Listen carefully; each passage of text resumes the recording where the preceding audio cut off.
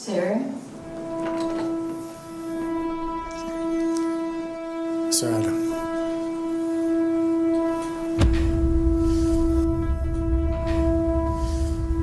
Hindi ka ba titigil talaga sa panggugulo sa pamilya ko? Ilang beses ko na ba sinabi sa'yo na lubayan mo na si Jia? Ngayon naman, ilalayo mo sa akin si Tina at si Michael? Sir Adam, tinutulungan ko lang si Jia na hanapin ang anak namin. Hindi ka nakakatulong! Buhat nung dumating ka, nasira na ang pamilya ko. Si Tina at si Jia, muntik nang mawala sa akin nang dahil sa'yo! Sir Adam, pamilya ko rin sila. Pamilya ko sila, hindi sa'yo! Sir, may anak kami ni Tina. May nawawalang anak naman kami ni Jia. Kahit saan niyo po tingnan, kahit gaano karumi pa po ang isipin ng mga tao, pamilya ko rin sila. We've had too much to drink. Aalis na po ako. Eh kung ikaw kayang tuluyang kong alisin. Ha? Ha?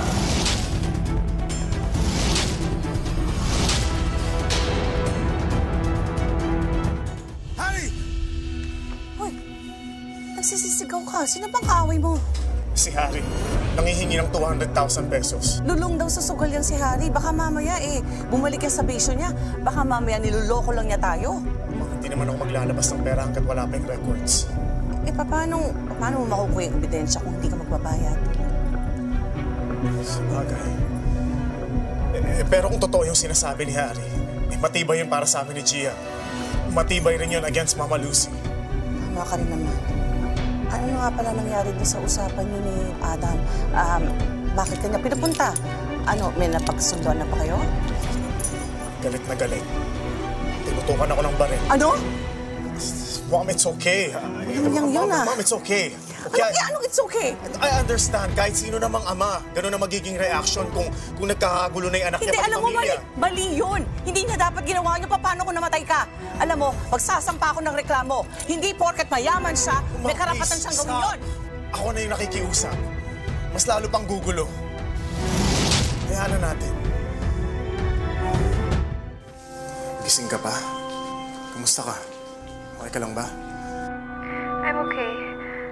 A little bit shaken sa nangyari. Ikaw, how are you? Okay lang din. Ito, hindi makatulog. David, I'm so sorry for what happened. Lasing lang si Papa. Hindi naman madalas umiinom yun eh.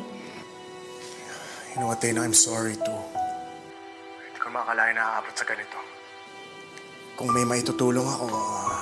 Hindi mo na mababawi yung ginawa mo. Tapos na yun, huwag na natin balikan. Isa na lang yung solusyon ngayon. Sa lahat ng to, patunayan mo yung sarili mo. Patunayan mo na deserving ka na ipaglaban ko.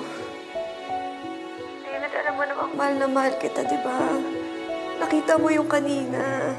Handa akong ibigay yung buhay ko para sa'yo. Kaya sige naman, mahalin mo rin naman ako. Gaya ng pagmamahal ko sa'yo. Tina, let's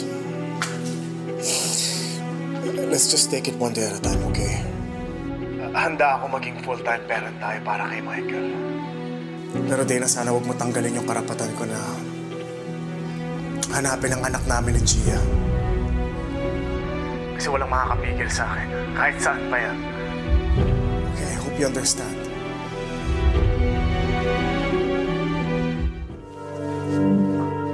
For Grandpa Adam, for Mommy Dana, and for Mama Lucy.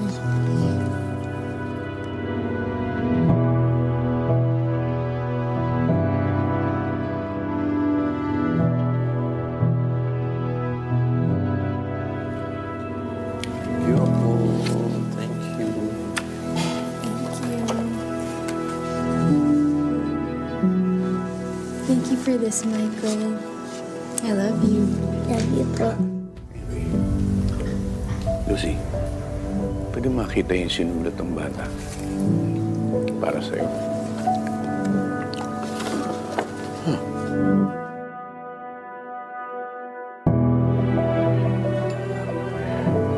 Nice day, Mama Lucy.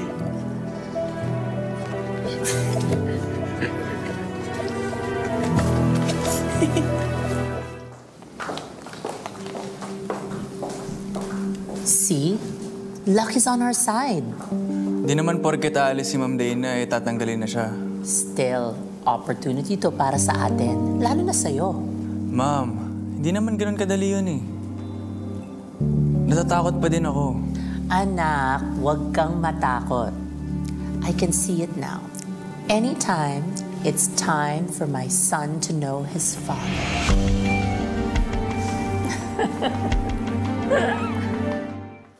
Tita Pretty! Michael. Sure, fine. I miss you, Tita Pretty. Namiss din kita. Punta po tayo ng mall. Sabi po ni na Mami, sa Singapore na daw po kami titira eh. Kaya nood na po ulit tayo ng sine. Sige ba? Basta pumayag yung mami mo. Promise? Michael, kapag pumunta ka na sa Singapore, lagi ka magpapakabait, ha? Huwag maging matigas ang ulo mo. Lagi mong papakinggan ng mami at ang daddy mo. Okay? Yes po, Tita Pretty. Excuse me, Jia. May appointment pa kami sa embassy. Let's go, Michael. Chiu. Masaya ako para sa inyo. Masaya din ako. Para sa sarili ko. Kung ano man yung pinapangarap mo, kalimutan mo na. Wala akong ibang pinapangarap, kundi mahanap ang anak ko. Kaming dalawa lang. Sapat na. Bye-bye po, Tita Pretty. Let's go. Jia. Good luck sa paghahanap sa anak mo. Salamat. Seriously. Good luck. This is David Chow. Sige, salamat po. Salamat. Yung kapitbahay daw ng dating tinitirhan ni Rhea, isisend sa ating address ng asawa niya. Ha?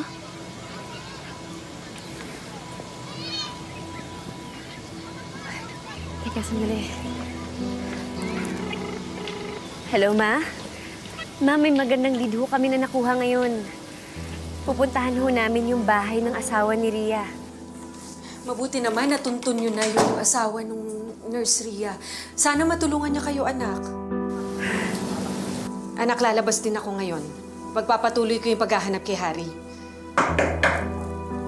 Sige na, anak, ha? Magtatawagan tayo. May kumakatok eh. Sige, bye. Mag-iingat kayo. Sige ho. Matagal na po kaming hiwalay ni Rhea. At matagal na rin kami hindi nagkikita. Alam niyo ho kaya kung nasaan siya ngayon? Hindi niya pwedeng malaman na nakabalik na kami dito sa Cebu. Kung yan ho ang gusto ninyo. Pero kailangan po namin talaga siya makausap. Siya lang ho kasi yung paraan para mahanap namin yung anak.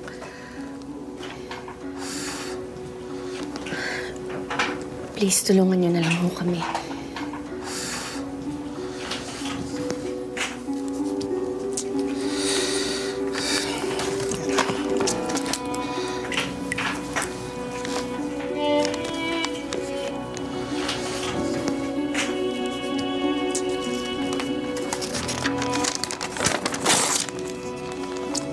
Diyan na po siya ngayon nakatira.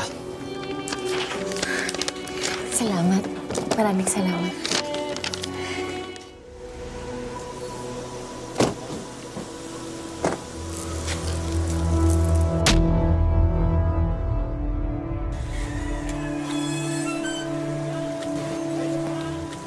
Rhea?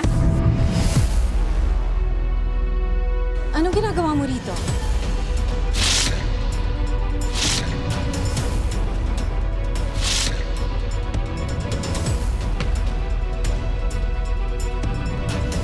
Bahay mo to? Nandiyan ba si Harry? Harry? Bakit naman mapupunta si Harry dito? Pwede ko ba naming makausap? Sige ho. Pasok po kayo. Tara po.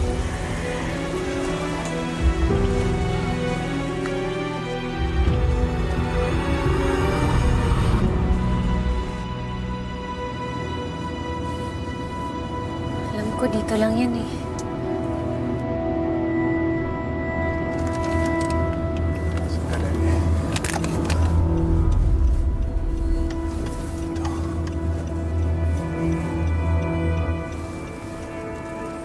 Ayan, yan yung bahay.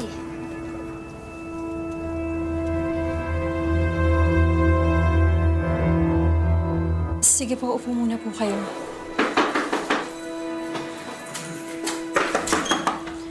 Ria Almendra.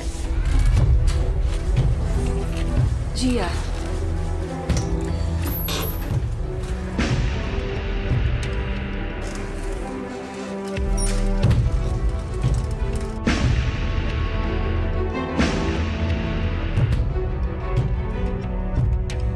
Ina ka rin. Nakita ko ang mga anak mo. Paano mo nagawa sa akin yun? Sorry, Jia. Sorry. Kahit ilang oras ko lang naman inalagaan yung baby. Ang tagal din na dinala ko yun sa konsensya ko. Mga oras na yun, inisip ko lang naman kung ano yung makakatulong dun sa bata. Ano ibig mo sabihin? Hello? Ria? Ria, maraming salamat sumagot ka. Bakit ka ba tawag ng tawag, Harry? Ano man kailangan mo? Ria, kailangan ko sinatulong mo eh. Nalala mo yung pamangkin ko? Si Jia, yung nanganak noon sa Cebu. Yung may cancer. Bumalik ulit yung sakit niya eh. Nakakonsensya ako eh. Naunahan kasi ako ng takot noon sabi ng katotohanan. Bakit biglang nawala yung takot mo ngayon? Tatakot pa rin naman ako. Pero mas nahawa ko yung Jia eh. Sa sakit niya. Ria, nakiusap ko. Gawin mo na para matulungan yung baby oh. Yun lang. Bukas first flight. Pupunta kami na Maynila. Pero, Harry, alam mo ba ito ng ina ng bata? Sigurado hinahanap ka na lang ang sanggol na to. Eh, ako nang bahala. Basta ngayon, gawin mo muna lahat para matulungan yung baby. Nakausap ko na yung asawa ng ama ni Jia. Papagamot niya yung baby.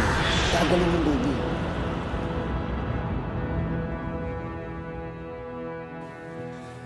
At Jia, ako rin pala yung nagte-text. Pasensya ka na, yun lang kasi yung may tutulong ko sa ngayon. Ayoko rin sana ng gulo. Tawarin mo ko, Jia. Hindi ganun kadali magpatawad, Ria. Pero gusto ka na rin magpasalamat dahil inalagaan mo yung anak ko. Kahit sa sandaling panahon lang.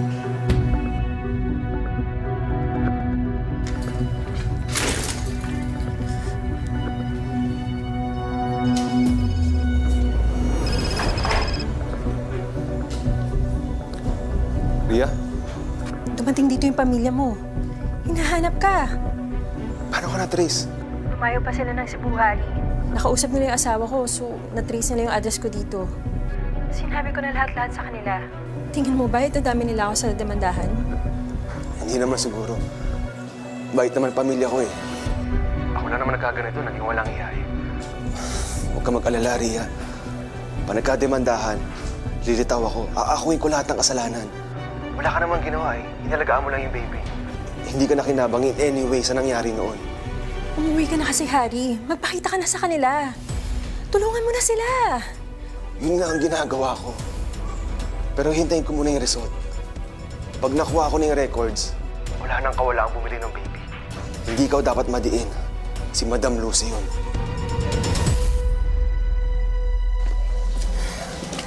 Sigurado ako, si Lucy ang tinutukoy ni Ria. Hindi nang nasa isip ko. There's only one way to solve this. David, kailangan mong magpa-paternity test with Michael.